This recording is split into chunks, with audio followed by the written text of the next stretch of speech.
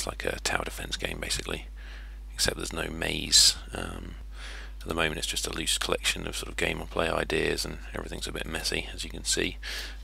All these graphics are obviously crappy developer graphics, and most of them are actually pinched off the internet, so they're just work in progress stuff, and for the purposes of this prototype. Basically the idea is you have this central fort, and you have a group of soldiers that you can move around by setting waypoints. You can also, when there's a officer, you can exert an area of effect circle, and then when you release, anyone under that circle becomes part of that officer's squad, and we'll sort of join them and move as one with them. So I don't have to set sort of multiple waypoints, I can just set one set. This is like a sort of level where I'm being attacked by waves of sort of fast alien kind of animals, a bit like sort of Starship Troopers and all that kind of thing. This prototype only has this one level, but with 3 different sets of enemies in. I'll try and show you that. In between each level you can spend skill points which your soldiers earn for getting kills and completing objectives, and you can use those to buy weapons and armor and that kind of stuff. I guess for the purposes of this I should show something. So I'm going to give my captain a rifle, and give this guy an assault rifle and a shotgun for this guy. I can also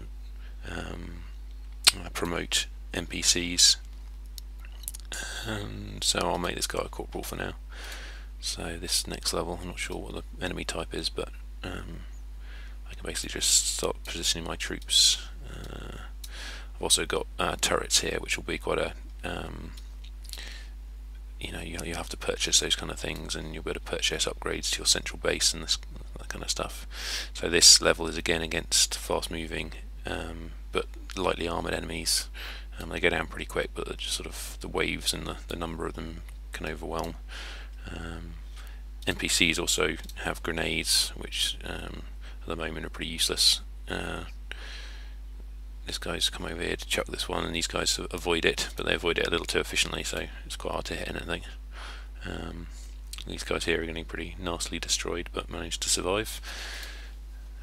In this next level, I'm not sure what the enemy type is, so I'm just going to move some guys around as a general defence.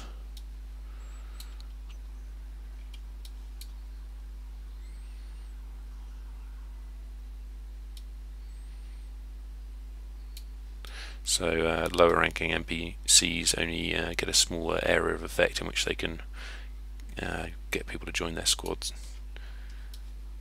Okay, so these guys are riflemen, pretty outmatched by my guys. This is sort of unrepresentative of an actual level, because the balancing is all out, and there's not enough bad guys to actually prove a problem.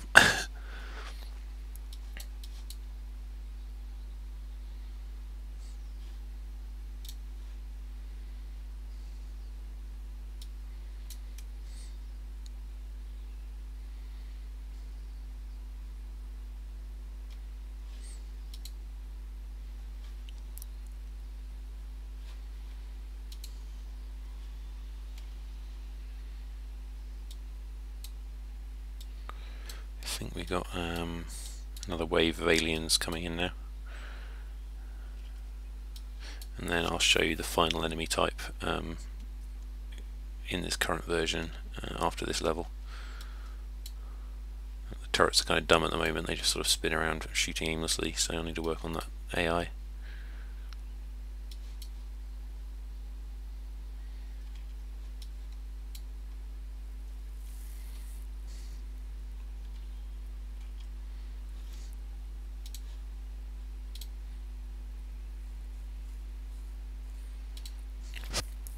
And then the final enemy type is, yep, you guessed it, zombies, because that's what every game needs.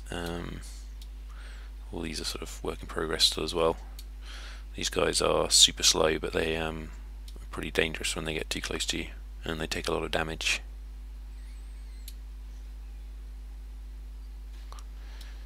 Something else that happens in a squad is that any skills that are active on that squad leader also applied to the rest of the squad. So this one here is a range skill, and it just sort of increases the range of the people in that squad for a short amount of time.